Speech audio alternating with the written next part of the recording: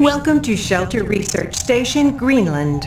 Shelter is an almost entirely self-sufficient installation built in the 70s to further serve the purposes of the archaic elevated caste in their pursuit and defense of ancient knowledge.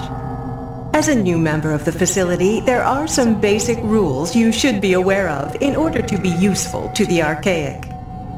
Shelter provides living facilities, including a mess hall, gymnasium, and medical bay, in addition to the stipulated array of laboratories, chemical and biological, workstations, excavation equipment, and security. Please use the former at your leisure, but expect to be assigned to the latter with a moment's notice.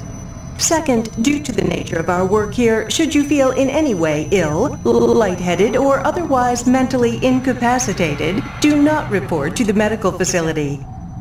Fasten yourself securely to whatever solid object may be available, attempt to seal all connecting doors, and await retrieval by our trained professionals.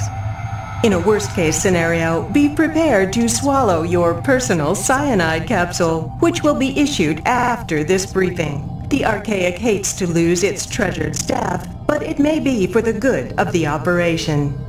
We know you will enjoy your work with us.